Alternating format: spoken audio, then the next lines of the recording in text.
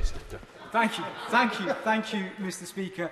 I associate myself entirely with all that the Prime Minister has said.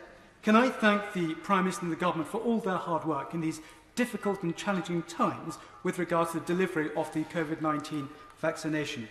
However, my constituents in Gillingham and Rainham and the wider Medway towns would like me, as their Member of Parliament, to raise their real concerns with regards to the availability of the vaccine in our local towns.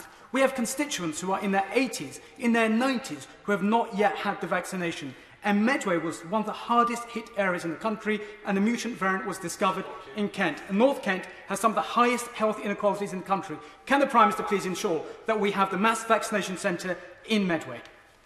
Prime Minister. Mr. Speaker, I share my honourable friend's sense of frustration about the pace of the vaccine rollout, in spite of the fact that we have the fastest rollout anywhere in Europe. It is entirely right that a constituency MP should want to see more done as fast as possible. I can tell him that we've vaccinated more than 80% of those over 80 across the country, and we are looking certainly at a large-scale vaccination centre near him, and in his immediate vicinity we have done 127,000 vaccines already, Mr. Speaker, providing the hope of long-term immunity for the people of Medway and Gillingham and Rainham.